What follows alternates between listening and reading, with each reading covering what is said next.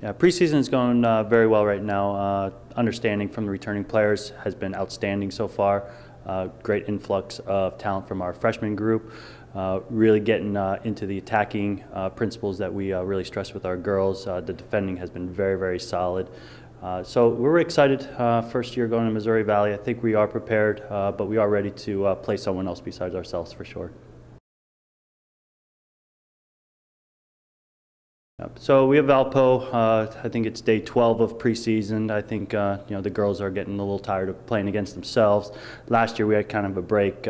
6 days into preseason we had a scrimmage. So this year it's a little bit longer from the start of preseason to the first scrimmage. So the girls are definitely ready to see something new. When you're playing against yourselves and everyone's trying to do the same thing, sometimes things aren't that effective because everyone knows what's coming. So we are excited to play Valpo on Sunday. We know they're well coached and a good competition, former Horizon League foe.